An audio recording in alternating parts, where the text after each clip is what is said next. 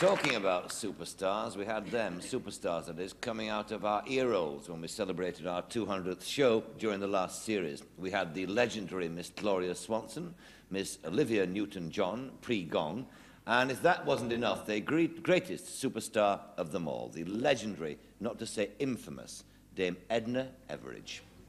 I mean, you were once a housewife in a Melbourne suburb, weren't you? It's like a dream, isn't it? Melbourne suburbs, well, Hollywood is a Los Angeles suburb, really, isn't it?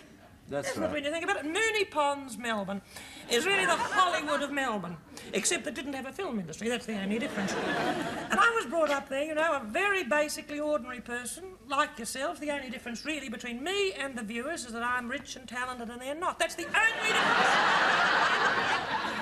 And, you know, I did the things that women do, and some of the things that they don't. And, you know, one day I was in a passion play. It was at Christmas time, and I was in this little passion play, you know, on the theme of Christmas in the Bible, in the olden days. And I had to be Mary Magdalene, and the ointment and things, you know, the frankincense and myrrh. And I had to then wipe it off with my hair. And, you know, every night.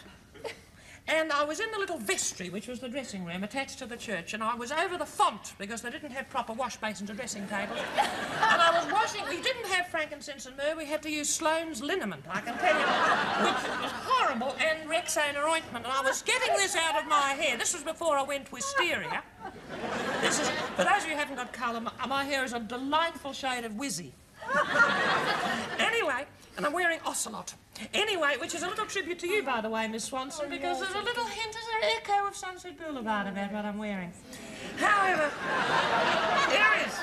Anyway, however, I was drawing, and this is something Mr. Stroheim couldn't do with his little locks, could he? I was drawing our Lord's little tootsies with my locks, and I had to wash it all out afterwards, and I was up to my neck in the font. Who should come into the dressing room, or the vestry, but Mr. Barry Humphries? He said, I want to groom you for stardom. Isn't that it? Amazing. That moment changed my life. It was incredible. The rest is a dream. It's like a dream for me.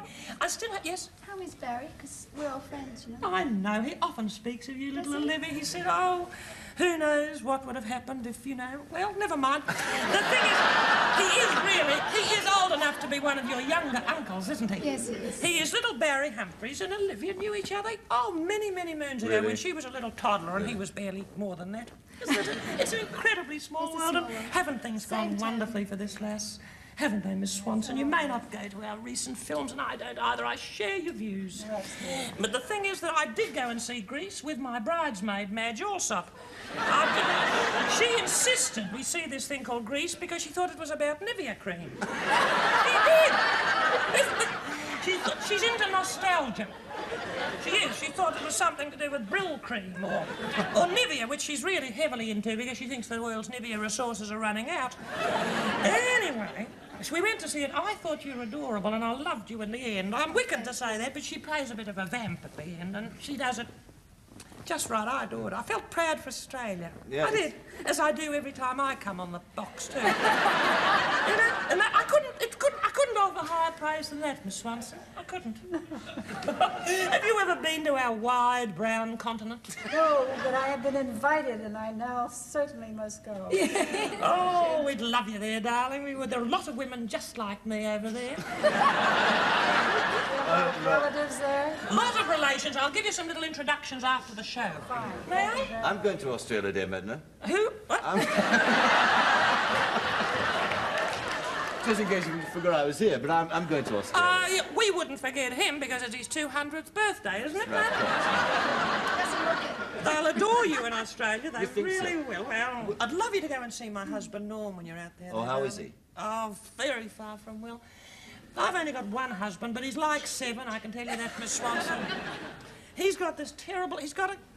At the moment, it's quiescent, but he's got what's called a rumbling prostate. He's always had this problem with his little, you know, the gland. Well, goodness knows where it is. Poor Gloria's looking at me askance. I'm not permissive, darling. But it's rumbling. That means that anything could happen. And so, we have been advised by one of the greatest Harley Street prostatologists. We have been advised that a transplant is in order. And we're just waiting for a donor, Mike. You might play it at just the right moment, who knows? But I shouldn't say this. I mean, this is not a thing I refer to, and I know my husband is keeps a very low profile with regard to his illness. As a matter of fact, he never mentions his prostate, and when he does, he only mentions it in passing. As a matter of fact, that's the only time he ever feels it. I have to Of course, you wrote, of course, one of your many cultural achievements. You wrote the well-known international bestseller called What's the matter with you? Living with a Prostate Problem, didn't you? Which is translated into many languages. I think I'm one of the very... Please take no notice of this levity. Miss Swanson. Miss Swanson doesn't like the permissive side of this show. Have you no sensitivity whatever left in you?